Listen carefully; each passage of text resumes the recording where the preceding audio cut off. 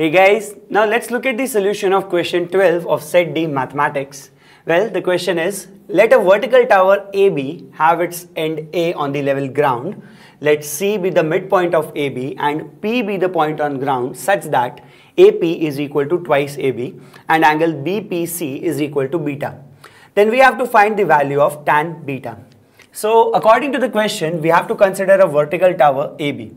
So let's just say that this is the vertical tower AB, this is the level ground, and this is the top of the tower, and there is a point P, well, on the ground such that AP is equal to twice AB. So let's consider this as our point P, and if now I join AP and of course BP, we can say that AB, if AB is equal to X, so let AB is equal to X, then this will imply that AP is equal to 2X. As we've already seen that if this is X then and this is twice of it, then it will become 2X.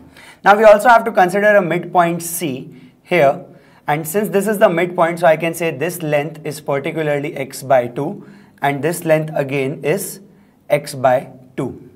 Now let's consider that angle BPC. Well, BPC is angle beta, and let's consider this angle as angle alpha.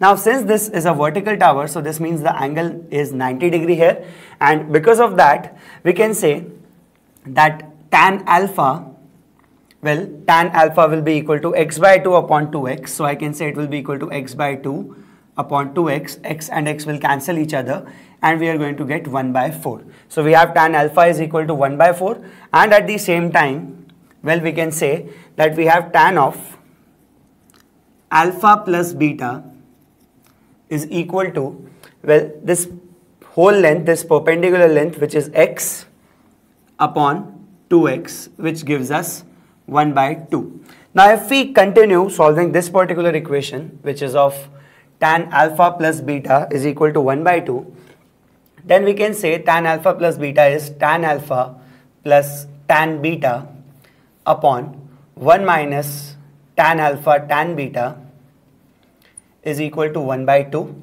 Now if we substitute the value of tan alpha is equal to 1 by 4, from here in this particular equation we are going to get this as 1 by 4 plus tan beta upon 1 minus 1 by 4 tan beta is equal to 1 by 2. We can cross multiply this 2 on the left hand side. It will become 2 times 1 by 4 plus tan beta is equal to 1 into 1 minus 1 by 4 tan beta. If we solve it, it will become 1 by 2 plus 2 tan beta is equal to 1 minus 1 by 4 tan beta.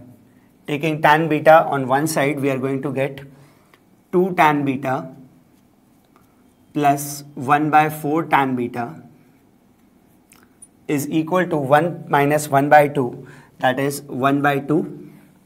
And now if we solve this, this will become, well, 9 tan beta is equal to, now in the denominator there will be a 4 which will be the LCM of 2 tan beta plus 1 by 4 tan beta.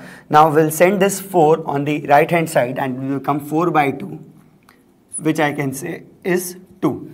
And thus we can say that tan beta is actually equal to 2 by 9. So the value of tan beta that we are looking for is 2 by 9.